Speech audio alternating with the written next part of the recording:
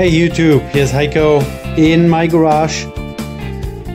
My 1974 R90/6 in front of us on my motorcycle lift. Since we have lots of winter outside, I have moved my motorcycle inside, not driving at the moment, or riding, sorry. About 6 inches of snow on the ground, so that's not really conducive to safe riding. So I'm doing a couple little winter projects on my bike. One project is installing a dual disc brake system here in the front. So right now I only have the rotor put on the rim just to see, you know, how it all fits. I have a second fork slider, or I have a fork slider for the right side that accepts a ATE caliper just like that one. So it's at a welding shop at the moment.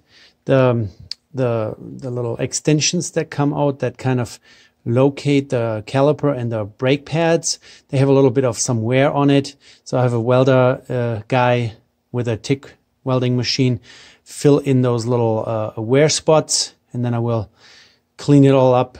You know, these are pretty nice and clean, and you know, not much corrosion on it, not much dirt.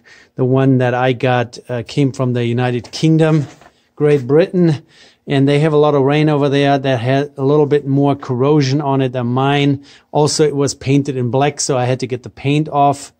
And then the wear of the brake pad eating into, here, let me show you on the other side what I'm talking about.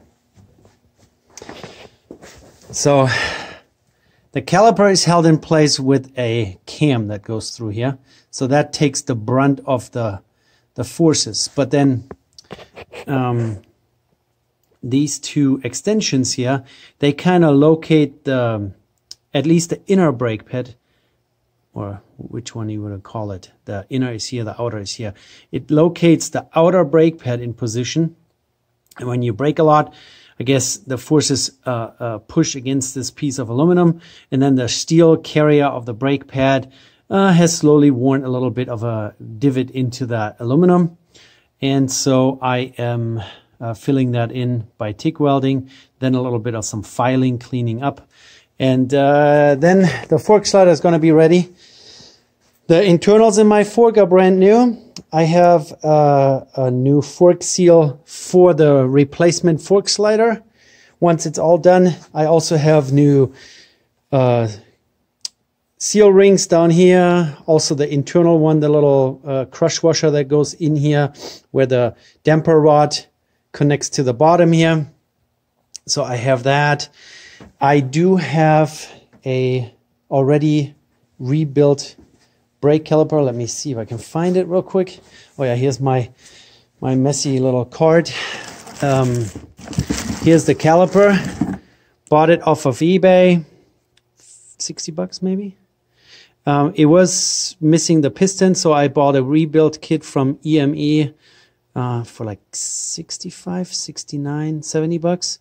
Piston with seals and everything. So this is already rebuilt. Yeah, it's different color than the one currently on my bike, but I'm not going to repaint this. You know, I like things nice, but this is original silver. This is originally black. Maybe one day when I'm really bored, I'm going to, I don't know, vapor blast this, get the old paint off and put new paint on.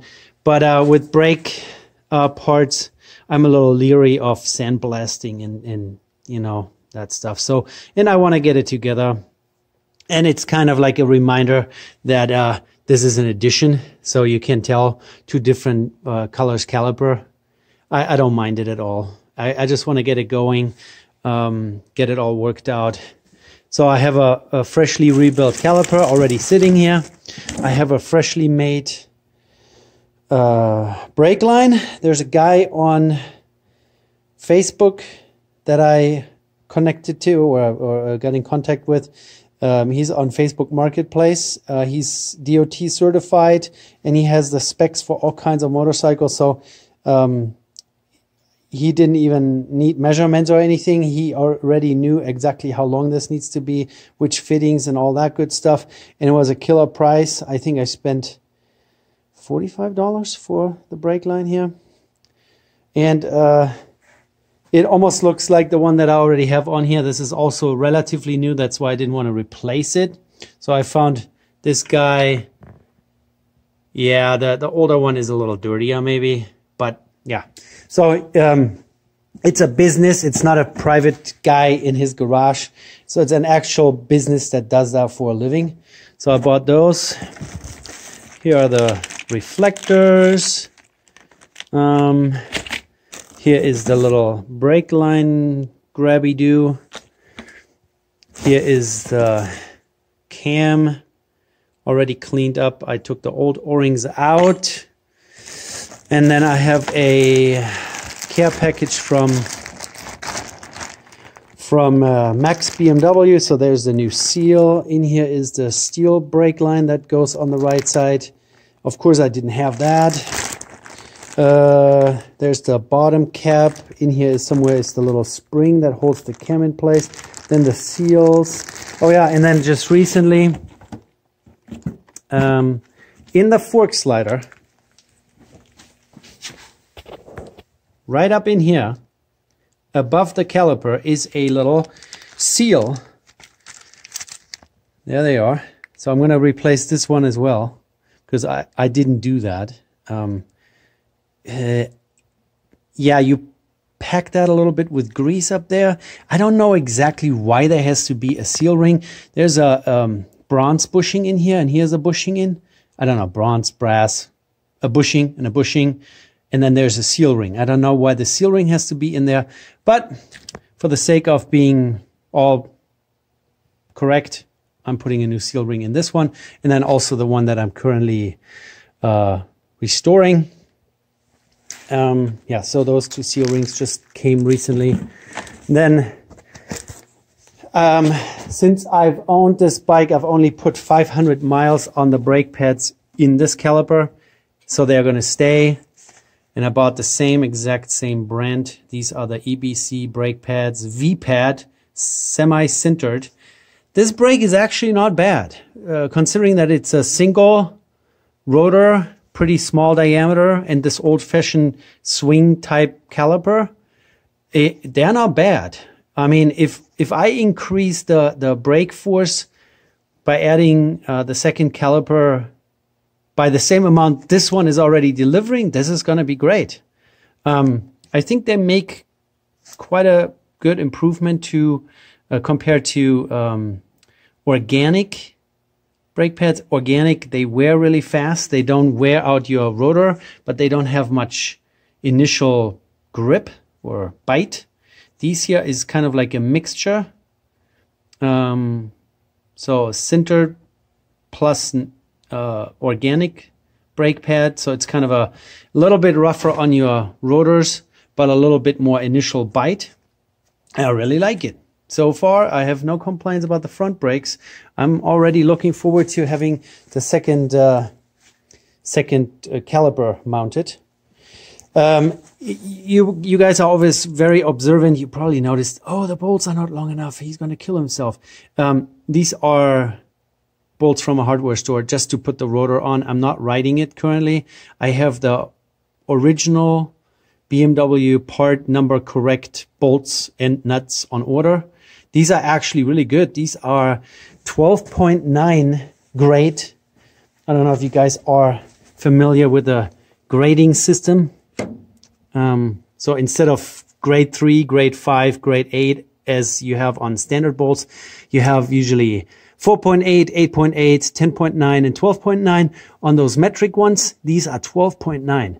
Unfortunately, I bought the wrong length. So this is just temporary to put it together to, you know, fit it. And soon there's going to be another care package from Max BMW with the correct bolts and the correct nuts, and then everything is going to be safe. Yeah, so everything is coming together. Brake pads, little seal rings, caliper. It's already all sitting here, waiting for my fork slider to come back, and then I will put that all together. Of course, I do also have the grommet that goes in here that holds the brake line. I do have the O-ring that goes in here as well, and the O-ring that goes onto the plug, and also the rubber plug that goes over that plug. So this is all ready to go, just waiting for... Now this is a spring that I found in my, you know, assortment of parts that I have lying around here, just to give you an idea. BMW parts, those are all the little knickknacks. Another reservoir, tools, a little bit of wiring, stainless steel hardware. Then all kinds of goodies, more goodies, and more goodies. And all this came with my motorcycle when I bought someone else's project. So I don't know exactly if this is the same spring as the one that goes underneath the brake caliper cam. I just thought it looks like it. In here, somewhere in this care package, is a brand new one. I'm just going to compare. And if I can confirm this is the proper spring, I will keep it somewhere with the brake parts. I'm trying to slowly identify bits and pieces. I have so many things that didn't even have anything to do with my bike. There's another set of wheels that are from a 1990s Airhead with a mono lever. There is a front end and a wheel from a 1984 RT. Also has calipers and everything. These are all those bits and pieces that I get. Yeah, so let's get to what I'm actually doing right now. I just took the tank off, they're sitting. So many people are afraid of taking the tank off, but it's really easy. Anyways, I got a extra voltage regulator. I have an AGM battery in there. It's not the correct size. The battery is a little shorter or narrower than the one that goes in here, but it fits really nicely. Yeah, I just took my little toolbox out. So there it's a Napa battery. Yeah, a little smaller than the original, but it's bolted down really nicely. It sits there very well. And AGM batteries like a little bit higher charging voltage. So this EME regulator, it's not the adjustable one. This puts out a little bit higher charging voltage. I know it doesn't increase the capacity, so a 280 watt alternator is still 280 watts. This just ups the voltage that the regulator gives the battery. You know, the alternator probably puts out 22, 24, 30 volts if you leave it alone. And the regulator brings that down to, I think this one does 13.8. The new one here, 14.2. And this is mechanical, so clickety-click in there. And this one is an electronic, a little smaller, a little bit less stuff under here, a little bit more space for other gadgets that I might install in the future. Talking about electronic ignition, maybe. You know, this bracket is kind of nice to put some other stuff next to it. So that's going to go in there. And then over here on my messy workbench, I have this. Oh my goodness. It's a Tecmate USB 0108. It's a USB charger. Pretty much what it is, it's just a massively way too long cable. On one end, you have a USB port. No electronics in here. It's just a USB port.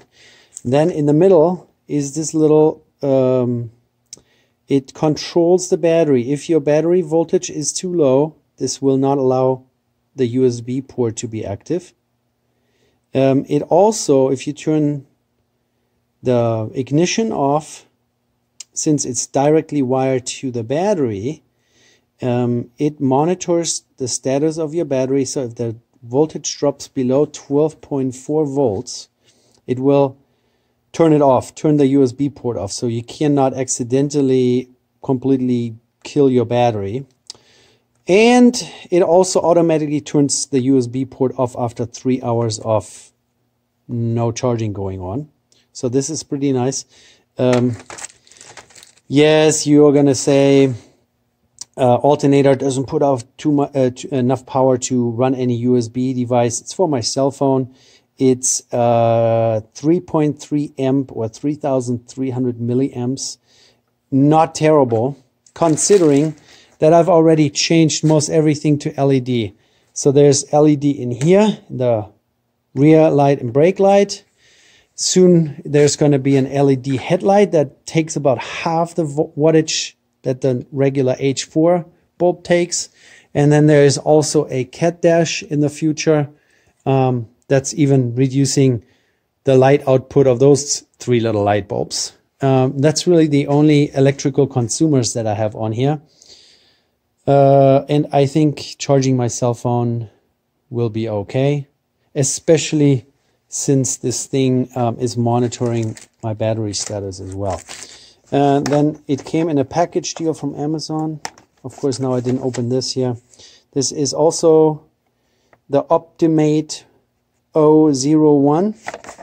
What it is a hookup to the battery with a waterproof or water resistant connector that then connects to this, the SAE connector here. This is just a standard SAE connector, but they have their own version where they include, you know what, guys, I'm going to pause. I'm going to open the box. I want to show you.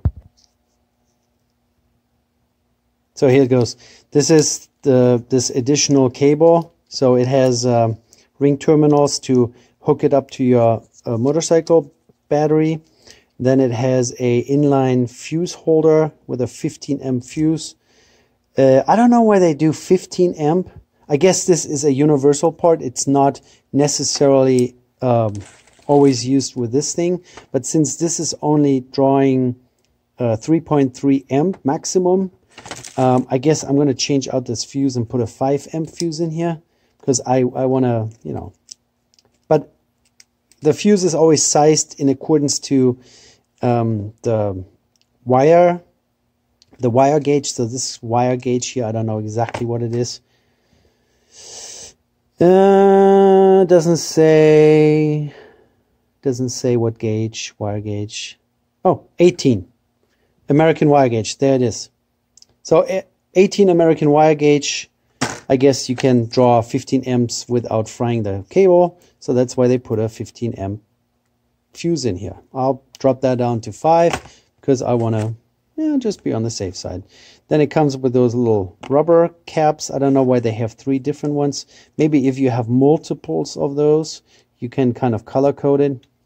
And this is a water resistant connector, SAE connector, that is compatible to their own version of SAE connector and kind of seals it all up. So this connects to the battery, then this connects to this SAE connector, and then in this whole mess you can't really recognize what I'm talking about.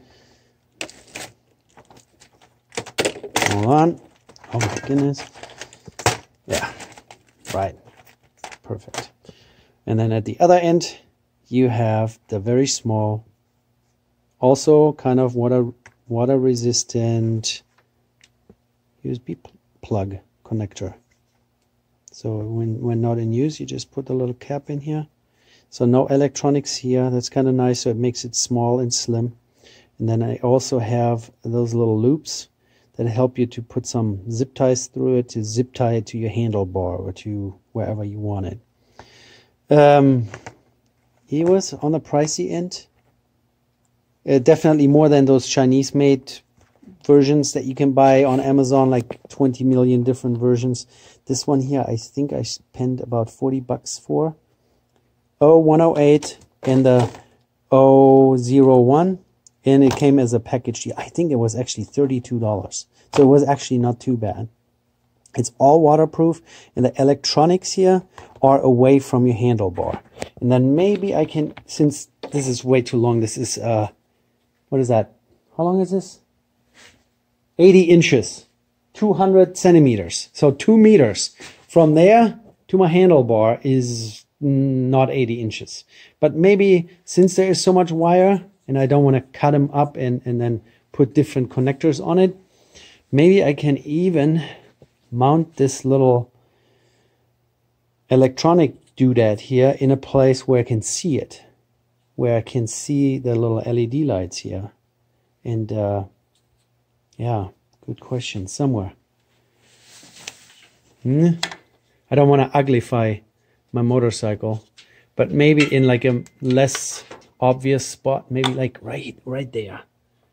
So it's kind of hidden under this bench seat and the tank, and you don't necessarily see it unless you're looking for it. And then run it along the spine here to the front. And I have one of those quick RAM mount cell phone or tablet holders that goes right here on my handlebar. And then I'm going to put the USB port right there somewhere. And then I have a tiny little short little USB cord that I'm going to use for my cell phone. And then that's it. So yeah, I guess I'm going to run the cable along the spine, zip tie it on, and then show you the end result. And then we finish up this video. Thank you guys. See you in a little while.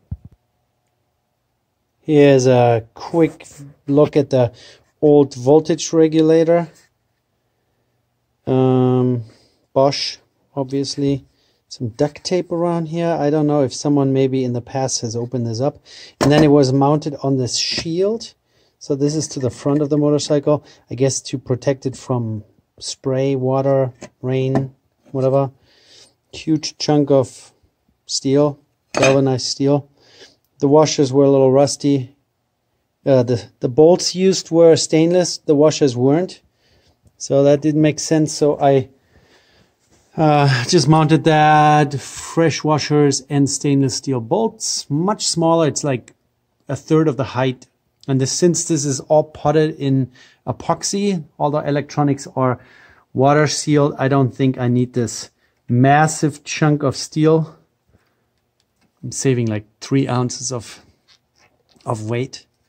The plug here goes back on here. So I decided to put this little charge indicator Optimate thingamajigger for the USB cable on this side, opposite side of the choke lever, and then route the cable through here. In my little wiring harness retainer, I actually had an open spot, and that's where the cable is going to go.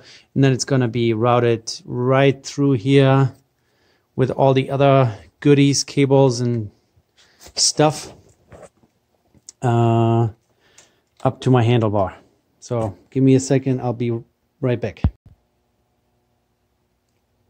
2 small pieces of double-sided Scotch mounting tape and some degreasing on both surfaces. So, and there it is mounted, and now I'm just gonna tug away all the wiring here nicely. I like to stay away from zip ties as much as possible because it just doesn't look good on an old motorcycle. But I want to make sure double-sided tape comes loose, that it doesn't dangle, you know. So I guess I'm gonna tug it away, hide it away somehow. Yeah, we're getting there. So here we go. Stuck on just with Scotch mounting tape, and I think that's going to be just fine. Ran it in between the coils here, not to interfere with anything.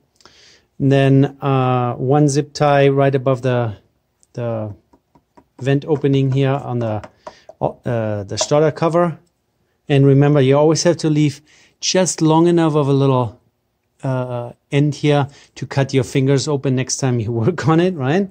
Then through this wire retainer or wiring harness retainer, right over the new voltage regulator. It has nice rounded edges, so there's nothing sharp that will eat right into it. And then I put another very loose zip tie right next to the main wiring harness. And then through here, together with the 2 throttle cables, the tachometer, and the, what's this here? Oh yeah, the brake cable. And I put it in the back of everything, so they are not, oh, sorry, I'm not even showing you what's going on here. They're not rubbing on the USB cable. Then it comes on right up here between the instruments and the top triple clamp, around the handlebar mount, around my ram mount, and then I put a nice big zip tie through that loop there at the, my goodness, there you go, loop there at the bottom. And then I have a nice tool. It's this puppy. Thank you, Mr. Augustine, my old neighbor in Las Vegas. He gave me this. You can tighten up zip ties with it really nicely. So this one zip tie is now holding it in place, and it's not wiggling, not moving. Unfortunately, zip ties don't last forever. They will eventually fail because of UV ray and plastic deteriorating. That's that end. And now we still have 10 inches of, 10 inches? 40 inches of cable here on this end, which will have to get connected to the battery. All right, I'll pause you and we'll take care of that and then show you that end result.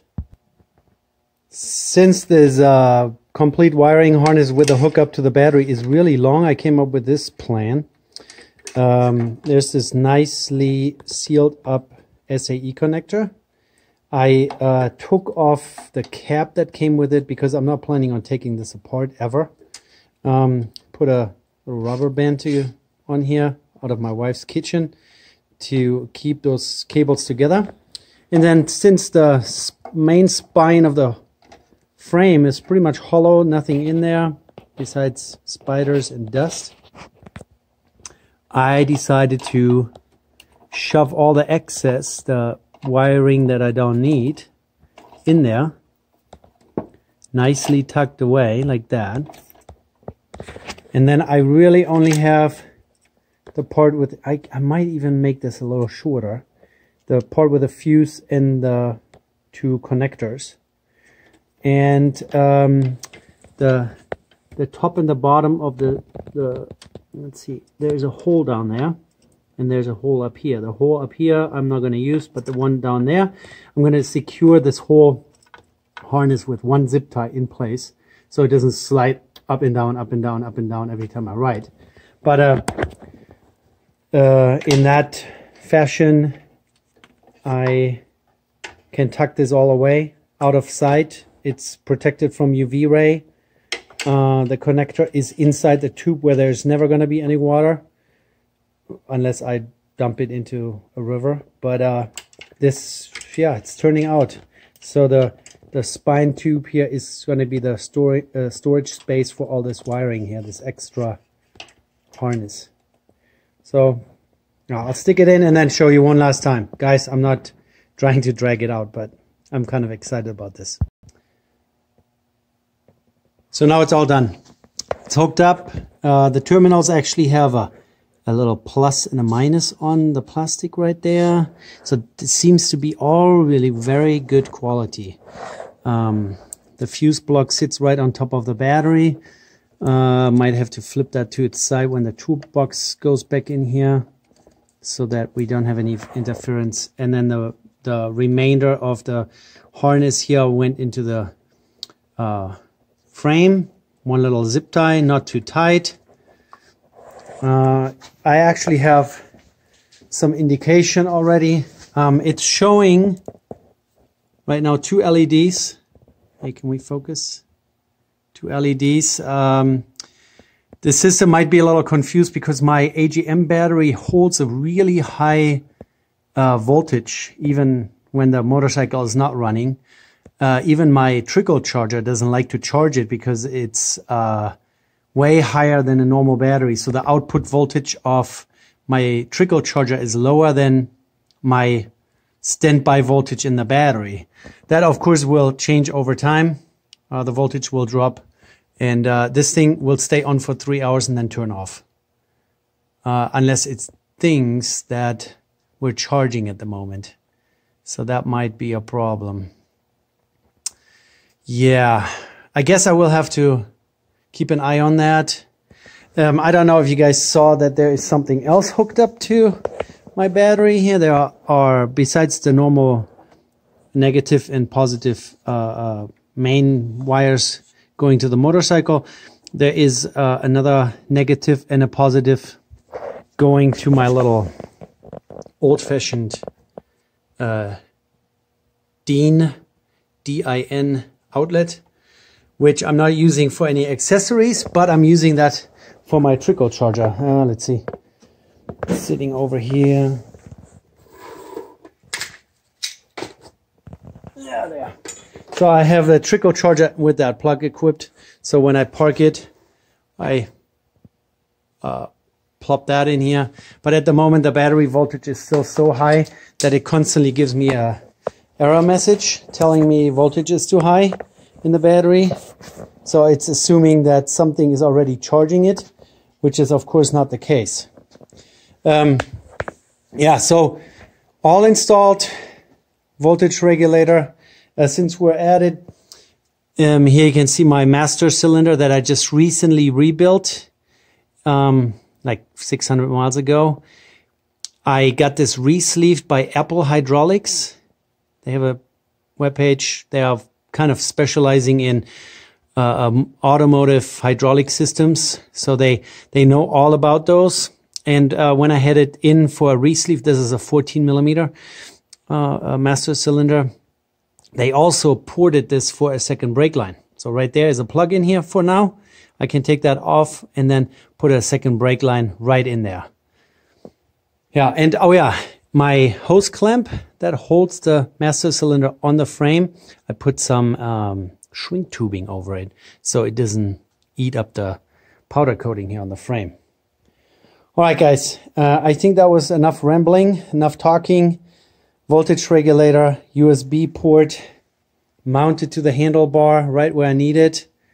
I'm pretty excited about this. $32 off of Amazon. And I will maybe give you an update once I figure out what to do about this. Because if it thinks that it's charging at the moment, then that's wrong. And that might be a problem. Alrighty guys, you guys take care. Have a good one. Bye.